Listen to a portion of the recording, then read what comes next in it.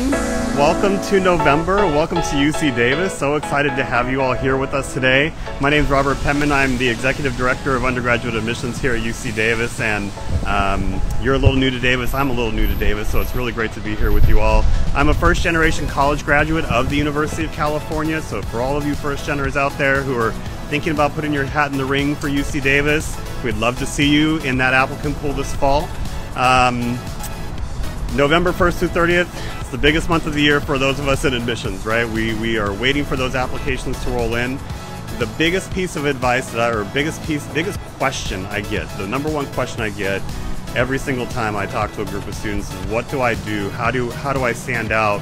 What are you looking for in that application? And so I have two answers for you. We've got a short answer, which is not very helpful, which is we're just wanting to get to know about you. And I know that sounds kind of ethereal, a little broad, maybe a little trite even.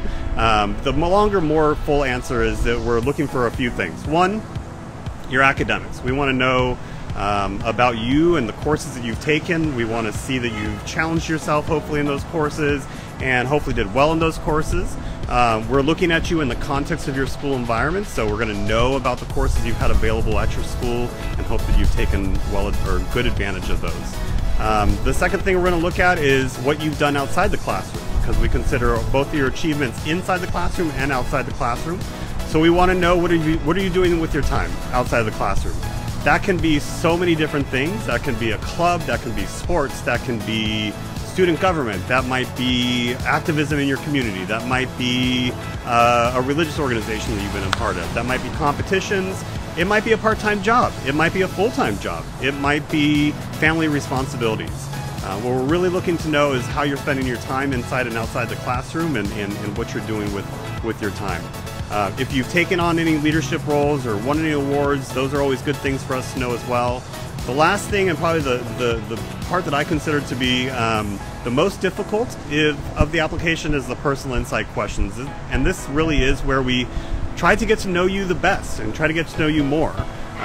It really is the piece of the application that ties everything else together. It ties your academics together, it ties your extracurricular activities together.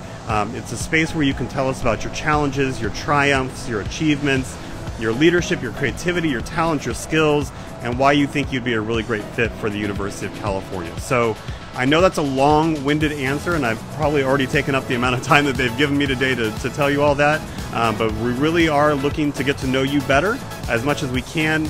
Treat those PIQs like an interview, and you will be all set. So remember, applications are due by November 30th, 11:59 p.m. Pacific Standard Time. So if you're in New York or if you're in New Mexico, that time may differ for you.